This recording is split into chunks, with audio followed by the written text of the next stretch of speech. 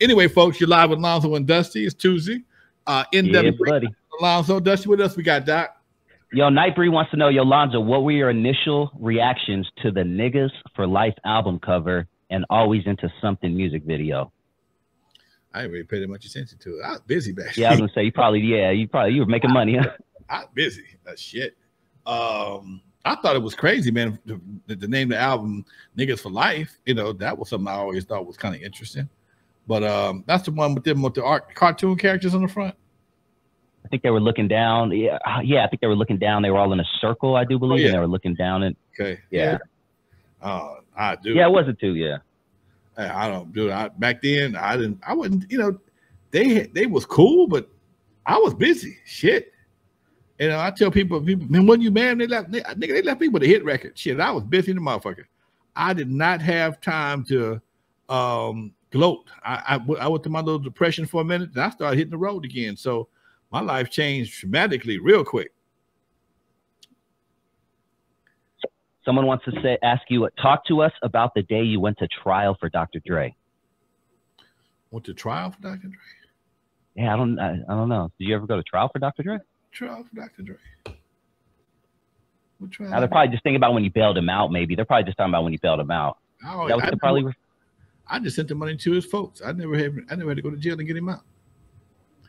Trial for Dr. Dre. Let me see here. Trial. I didn't go no trial. I bet they're thinking. I'm sure they're thinking about when you bailed him out for a second. I don't know. Maybe I'm just guessing. I got sued by the nigga. We didn't go to trial though. No, I can't recall going to trial, Doc. No, I only been in a couple cases, and that Dre, Fat case, my own shit. You know, doing shit I had to. I was to defend it. Trying to keep my ass at home. Shit, it's all good. Right, well, there you go. Someone else says, where did Lonzo get his jewelry from back in the day? Man, you know, it's funny, dude. That was a good thing about crackheads. They had all the latest shit. I hate to say it. Crackheads had all the latest shit. It was cheap too. You know, being a businessman owning the studio, people would come by, man, I ain't got no cash, but I give you this right here. And a lot of my stuff, I would take it and melt it down and get it made to something else. So I was like them jewelers. I'll take the scrap jewelry and turn it into a piece. This piece right here on my neck is about a couple of bracelets and some rings. In fact, I was going through my stash box of the day, and I ran across two of my pieces. I got my original star with the muscles on it. I got the original star from World Class Wrecking Crew. And I also had another little man I had made for Michel'le Entertainment. He had a little bomb on him. It was a man holding a bomb, and the bomb had some sparks. Sparks broke off of it, and a couple of the diamonds fell out of it. But I usually, man, you know, people would, you know, come through. Hey, man, I got this right here. Give me this right here, you know. And that was one of them byproducts of the crack era. You know, folks would sell shit too cheap. And I bought some downtown LA. I was usually buy a lot of stuff from downtown LA, but all that stuff, you know, that was in the early days, and I took a lot of this and melted it down and had it reconfigured to something else. And then I started wearing jewelry a lot. The only thing I really wear is this. Every once in a while, I wear this every day, but my other stuff I don't even wear. It don't even excite me no more. I don't need the attention, man. I don't want the jacker's attention. I don't even want that attention, dude. What I got to prove to somebody? I'm already me. Every once in a while, I throw my little L ring. Yeah, for real. This flew over my head just a few minutes ago. Go ahead. Oh, you threw your okay. Yeah, this flew over my head just a few minutes ago. But Brent Johnson says, "Wait, what? Dr. Dre sued you? Yeah. Is that what you said?" Oh, I don't think we talked about that. Maybe we did. Can you? I put out a record. We had two compilation albums we did back in the 80s, 90s. One was called Concrete Roots. The other one was called First Round Knockout. And it was basically productions that he had done. Dre had done a lot of production for a lot of different people. And we just collected them and put them on a compilation album. And one of them did very well and never had a problem. Didn't have no peep out of nobody. Then about 2 or 3 years later, 2 years later, we did another one. And that summit wasn't out a week before we got hit with a lawsuit. They saying we was trying to fool the public. And because that's when he was leaving death row. I wasn't aware he was leaving death row, but they tried to say we tried to fool the public and got caught up in some bullshit. And took about a year, and we finally settled. And I lost a bunch of money. I mean, all the money came out of the distribution. I didn't lose no personal money, but the money I was supposed to make, I didn't get. And it was just really a fucked up time for me. I was really pissed about that too. Really, really pissed, because it could have been worked out. But, you know, folks don't talk to you, so you don't get that, you don't get a chance to even, hey man, what's the problem? What we got to do to make this happen? But, you know, sometimes, you know, lawyers don't want you to resolve shit. They want to resolve it for you. Damn. Yeah, you may have talked about that, but it doesn't ring a bell. I don't talk about a lot, man, because I don't even want the hassle of even getting pissed off. Just you saying that, you already know you're going to get a couple comments or some bullshit. Yeah, and you were very respectful. You know what I'm saying? It's not like you were. Nah, I just leave it alone, Doc. Someone says, what do you know about Frosty Freeze? Frosty Freeze?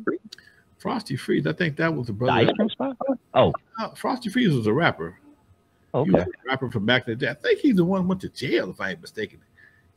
Frosty, I think he might have been in that group with Flash, if it's the same Frosty Freeze. I know that was MC Frosty that was rapping with Flash back in the day.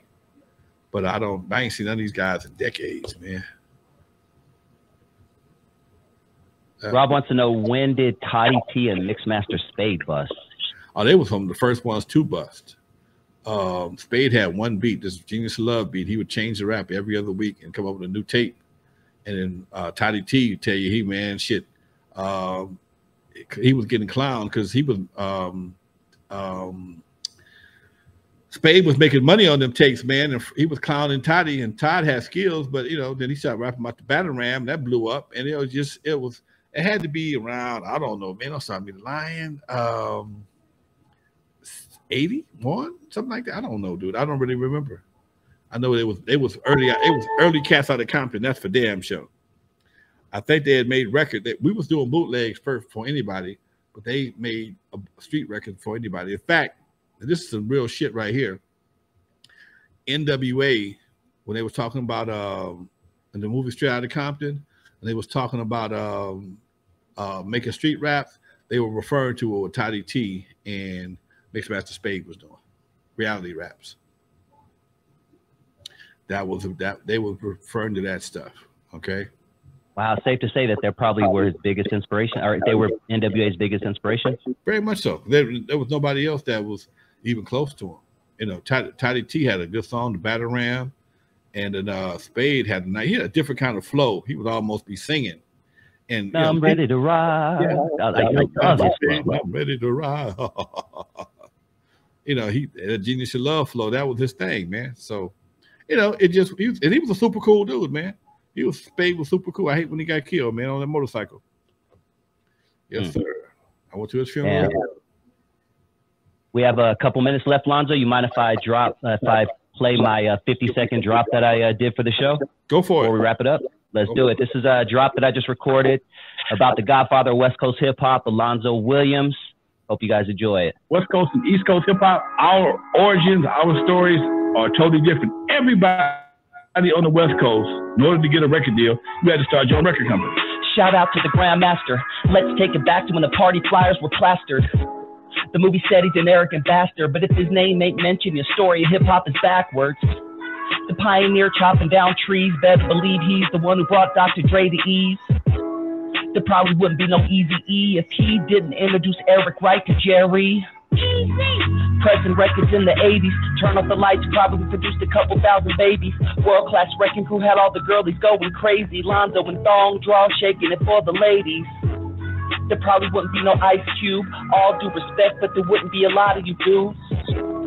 Pay homage and respect the legend. Rest in peace to Eazy, I know he's smiling down from heaven. And there you have it, folks. Much love, Dusty. I'm going to go out like I've been going. I've been getting used to this now. I'm going to drop my little line right quick. Do it, baby. y'all may have never heard of me, but I'm the first one to put Dr. Dre into surgery. Stuck Ice Cube in the freezer and made him cold on the eve after dark Center Stage Super Bowl. Some of y'all don't know my history. Excuse me. Some of y'all, my history is deeper than you'll ever know. Just remember that NWA stands for Not Without Lonzo. Yes, sir. See you next week, man. Much love, folks. See y'all in the chat room. We're out of here, y'all. Peace.